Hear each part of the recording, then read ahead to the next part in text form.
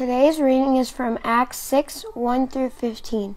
Now during those days when the disciples were increasing in number, the Hellenists complained against the Hebrews because their widows were being neglected in the daily distribution of food.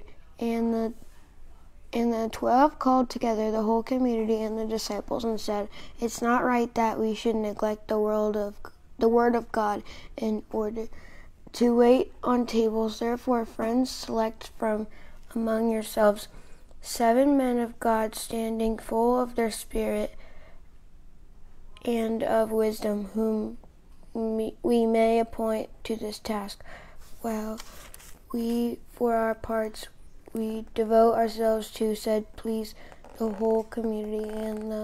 And they chose Stephen, a man full of faith and the Holy Spirit, together the Philip, Phorcus, Nicanor, Timon, Parmenas, and Nicholas, a proselyte of Antioch.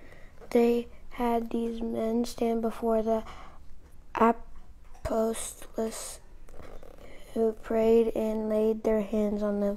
The word of God continued and spread, the number of disciples increasing greatly in Jerusalem, and a great many of the priests became obedient to the faith.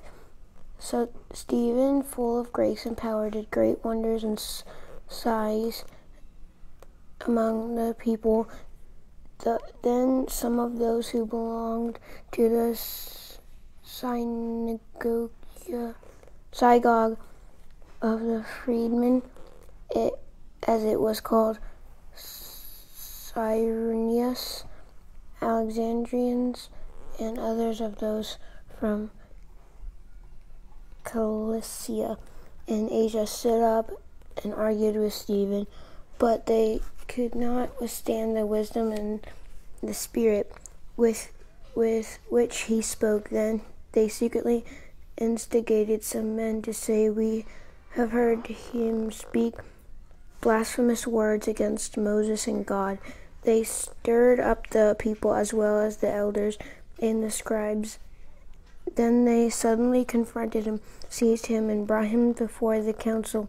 They set up a false witness who made this man never stop saying things against the holy place and the law.